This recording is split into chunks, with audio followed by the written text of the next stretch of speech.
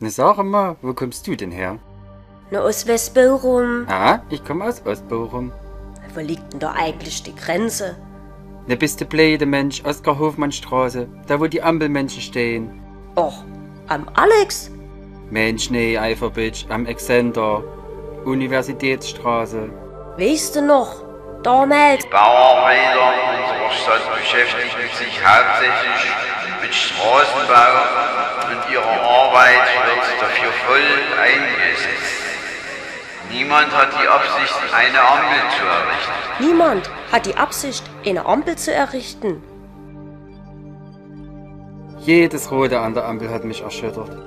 Ich habe immer schon den Standpunkt vertreten, dass die Grünphase die bessere deutsche Phase war. Warst du eigentlich schon mal in Stiebel? Da, wo die Bonzen wohnen.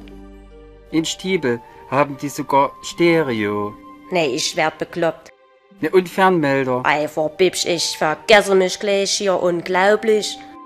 1989 war ich auch in Hiltrop und Umming. Ich war schon mal in Stallhausen. Da wird noch richtig gearbeitet. Und Ummingen.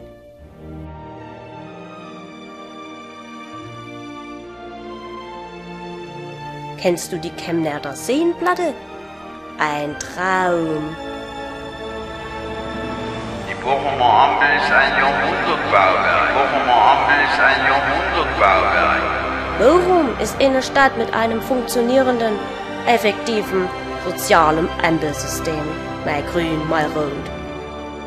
Rot und Grün verhalten sich wie Feuer und Wasser. Durch eine gemeinsame Anstrengung wird es uns gelingen, Stahlhausen, Quernburg, Langträer, Altenbochum, Leer und Gerbe schon bald wieder in blühende Landschaften zu verwandeln, in denen es sich leben und arbeiten lohnt. Zwischen Rot und Grün gibt es keine Einheit und wird es keine Einheit geben. Das ist so sicher und klar wie die Tatsache, dass der Regen zur Erde fällt.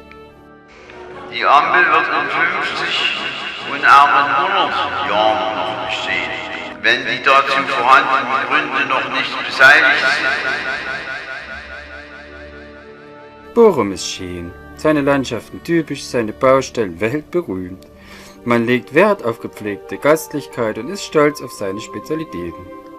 Ja, Bochum ist schon schön. Bochum, ich komm aus dir. Bochum, ich häng an dir.